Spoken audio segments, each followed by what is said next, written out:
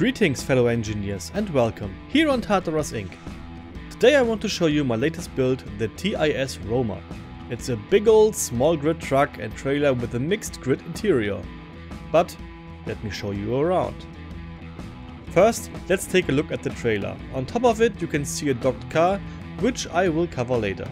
Inside the trailer there are a refinery, oxy-hydro generator, an assembly and a large hydrogen engine. There are also two walkways to access different control units for the trailer itself. One of those folds out the solar panels on the side. Now to the truck itself.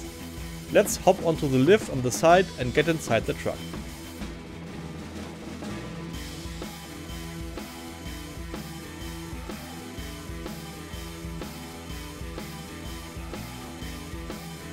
Here you will find a pretty big living room with a kitchen, a bed, a bath, couch with fold down LCD, an armory and lots more.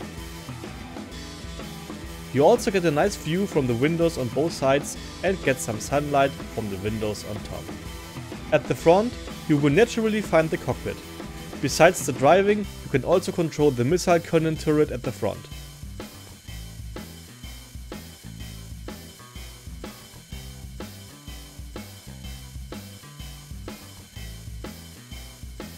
Fold up the spotlights and fold out the solar panels.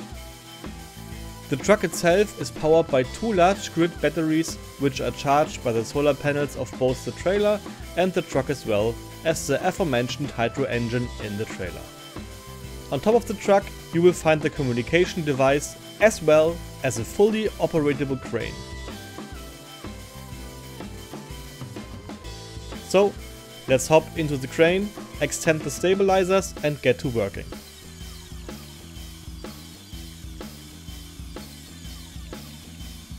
This crane's primary use is to unload the car from the top of the trailer.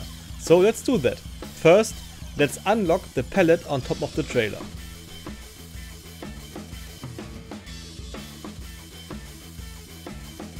Now, let's jump back into the crane. The crane can be operated by using WASD, space, C, Q and E, and it has a magnetic plate to attach itself to the item it wants to lift.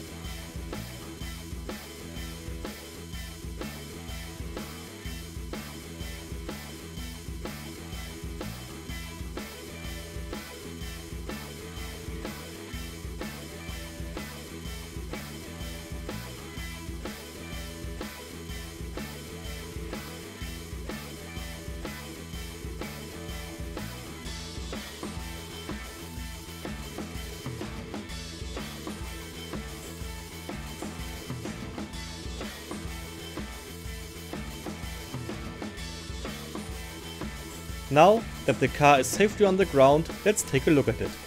But first we need to lock the pallet to the ground, unlock the car from the pallet itself and fold in the clamps behind the wheels. Now let's open the door, jump into the car and slowly drive backwards.